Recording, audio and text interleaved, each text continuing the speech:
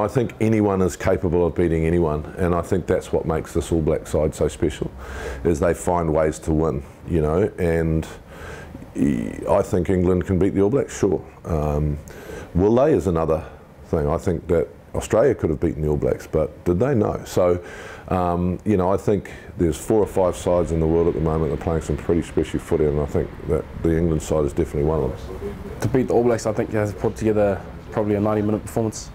You know, it's an 80-minute game, but time and time again, the All Blacks are shown to play for more than 80 minutes, and they can come back from the depths at any time. So, if any team can put together a strong 80 minutes and hopefully hold up All Blacks more longer than that time, then I think they'll be in for a good crack.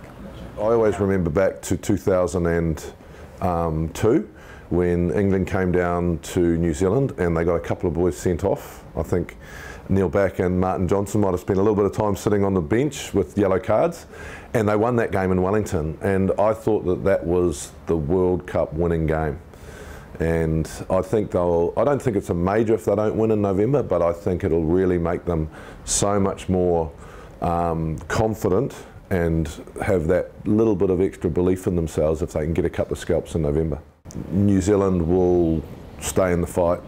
They will be able to get themselves out of Houdini-like situations through their experience and leadership, and I think that's the X factor in the All Blacks at the moment. I think we have outstanding leadership under pressure.